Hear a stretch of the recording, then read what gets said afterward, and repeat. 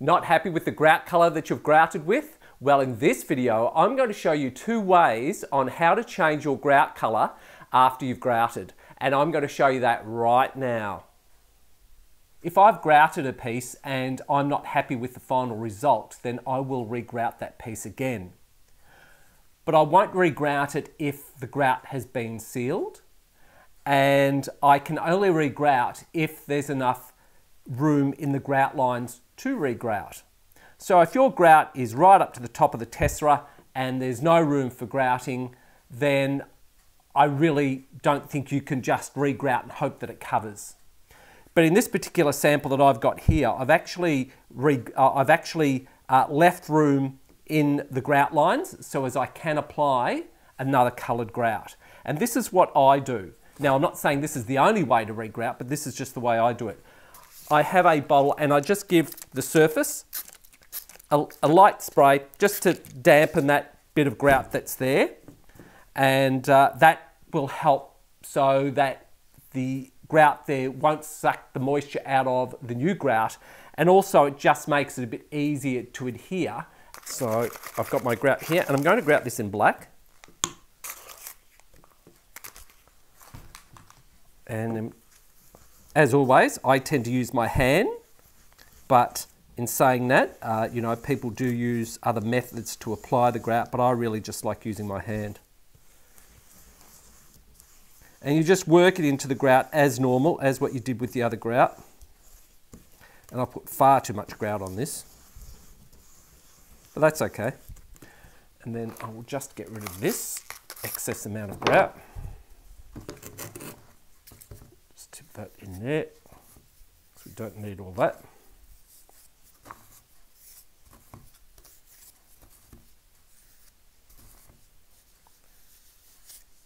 There you go. And then what we'll do is we'll let that haze over and then we'll come back, it'll probably be about 15 minutes and then we can then clean it off and see how it comes up. Okay, it's been about 15 minutes and I'm just going to get a wet sponge and wipe this off, or a very wrung out sponge. We'll just wipe this off.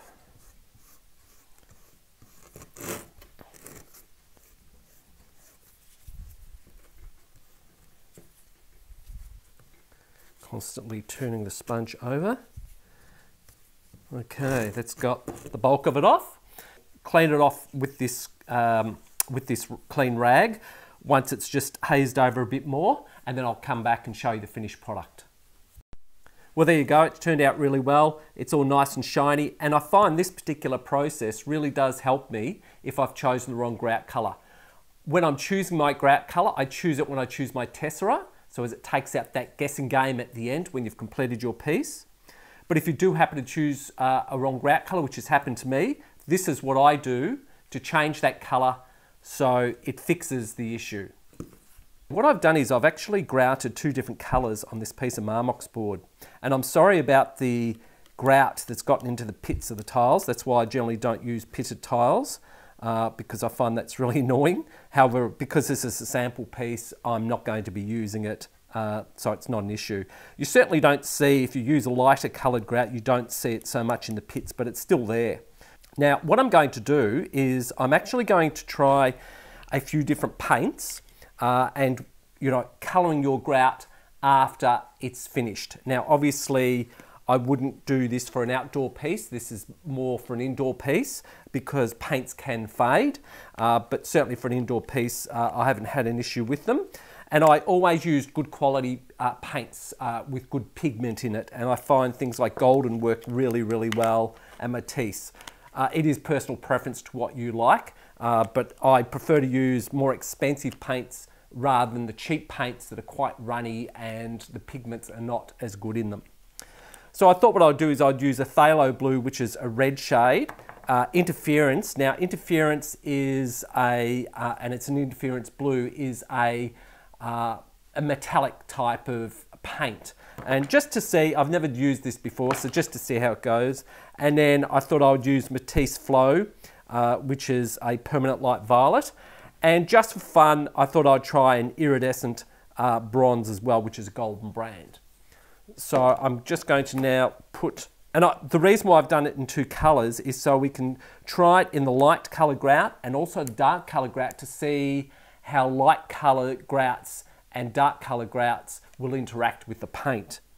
Now, there has been some talk also about when you're grouting, should you grout and you're going to choose, you know, a black or white grout, multiple colour grouting, should you do the dark colour grout first or the light colour grout first? Because obviously if you get dark into light, you'll see it. But from my experience here, and on doing this piece as well, I actually did get some black grout into the light grout, and that was a bit of a pain. And I actually got some light grout into the black grout, and that was a bit of a pain. So I really didn't notice anything where I should grout one colour, give that a preference as the first colour to grout with. But again, you know, that's just my personal opinion, and everyone will no doubt have a different opinion on that. But I just didn't think it made any difference at all. So anyhow, what I'm going to do is I'm going to now get out the bronze, and we're just going to put a little bit on this plate here. And put the lid back on. I'm just going to paint this over the grout line on the pail. And I'm also going to paint it over the black, just so that we can see what the coverage is like. And as you can see, it's quite a thick paint too.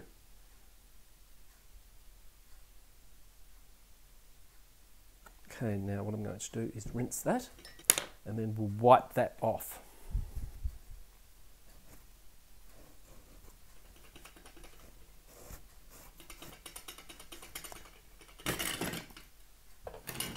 That paint is very annoying.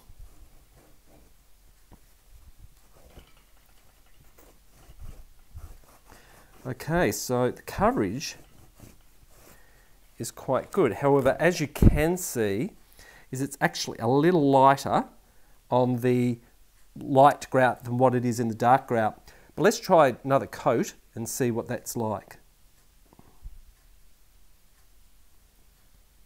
And we'll actually leave this on for a little while, and then we'll come back to it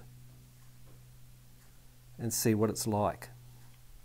Okay, now let's try, we'll try now the Phthalo Blue, which is the golden brand, as I said before. Put a little bit down on the plate. And it's good to experiment and do R&D. I find that it does help when you're looking at creating things. That's how you find out how things work for you. Yes, this is a very intense colour, and that's why I thought I'd choose this one. Now, obviously, it's by far better to actually use oxides or specific grout colorants than what it is to paint your grout. But there are instances where you may have a pictorial picture and you think, oh, that's not the right color to use for the leaves or the tree. And to save the piece, that will, you know, a simple paint over can help that. But again, I wouldn't do this for outside. I would only do it for inside.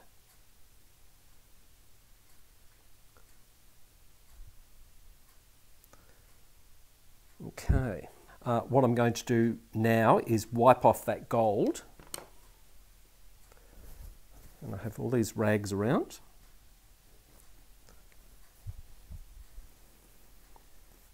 I'm just giving it a light wipe over.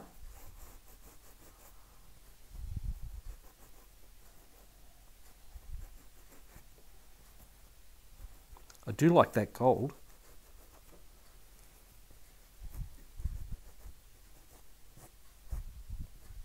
And of course, you're going to get the gold into the pits of the tiles. You're not going to be able to stop that. But if I had used the same tiles as these ones, then that would not be an issue. Okay, now what I'm going to do now is I'm going to use the Matisse Permanent Light Violet. There you go, that's a bit much.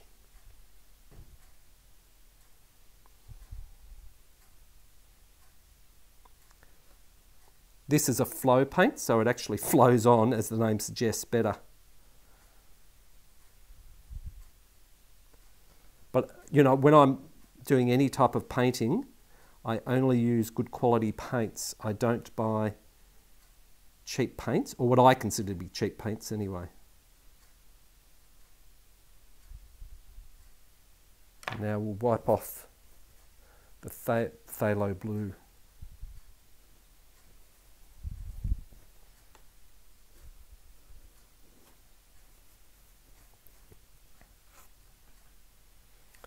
Actually, I'll get another rag. That's just going to get everywhere, that blue.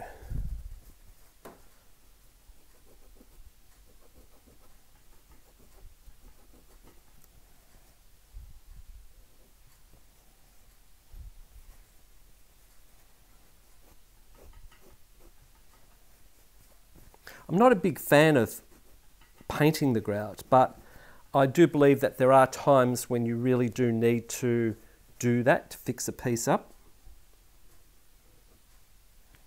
Okay. Now we'll try the Interference Blue, which is the golden brand. So we'll put this over here.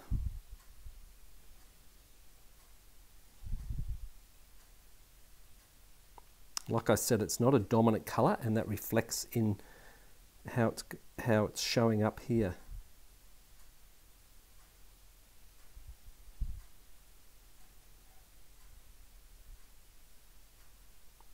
Well, there you go. You see it better in the black.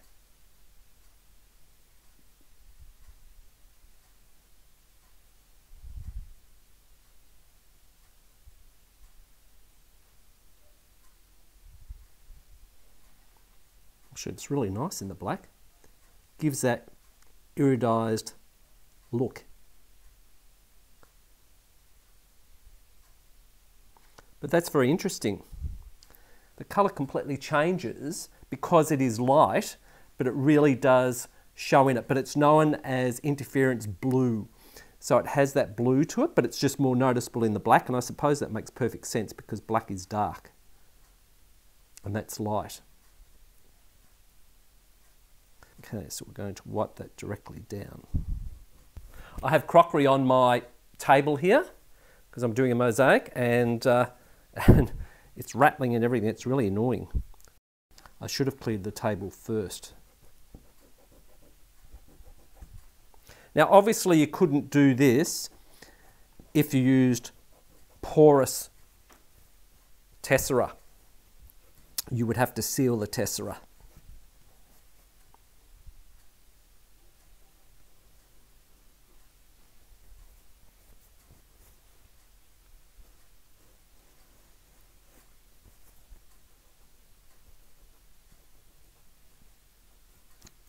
Now I've just painted over the top of the black grout and the almond grout with another product. Now it's a product that I use and I forgot that I had it.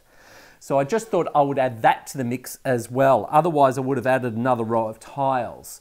Now the product I've used is tinsel, and it's a very good product, and I use it for tinting grout and also cement-based adhesive, also known as thin set. Now it's very, very high in pigment, so it's very, very good to use because it is a product for tinting. So I've applied that to the sides here, and we'll leave it go for a couple of hours, and then we'll come back and reassess the colours and see how they come up after drying. It's been a couple of hours and the paints are now dry. I have tilted this piece up to try and give you a better shot of the colours, and hopefully you will also see a couple of the paints that we used that were iridized. Now the first one is the tinsel, and that was the afterthought. That's actually covered extremely well over both coloured grouts, and to be honest I thought it would because it is a specific colorant and it's so high in pigment. Coverage is really, really good. Now the next one across is the Golden Brand Iridescent Bronze, and that's covered pretty well too of both grouts. The next one across is the Golden Brand Phthalo Blue, and that's covered quite well too. The only thing is it's a little lighter in the almond, over the top of the almond grout. Not that it's anything bad, it's just a bit lighter, and I quite like both those colours. The next one across is the Matisse Permanent Light Violet, which is covered well.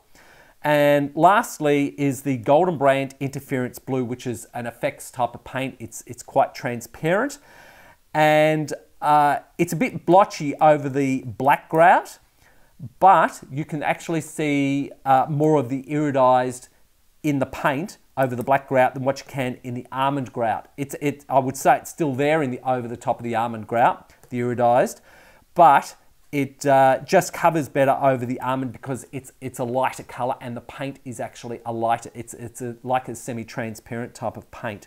It's an effects paint. Now, we also have the first one I did, which was using the Ladder Creek Permacolor Grout, which I completely regrouted. And for an outside piece, this is the better way to go than this technique. To be honest, I'm not keen on painting over the top of grout with artist's acrylic paint, but if it means that it's going to save your piece, then that's going to be a better option than being totally unhappy with it. Now, I've also used Ladder Creek Permacolor Sanded Grout for this black grout and this almond grout as well. So anyway, I hope you've taken something away from this video. I hope you've enjoyed it. If you have any comments, put them down in the bottom of the comments section on the YouTube channel, and I'll see you in the next video. Enjoy.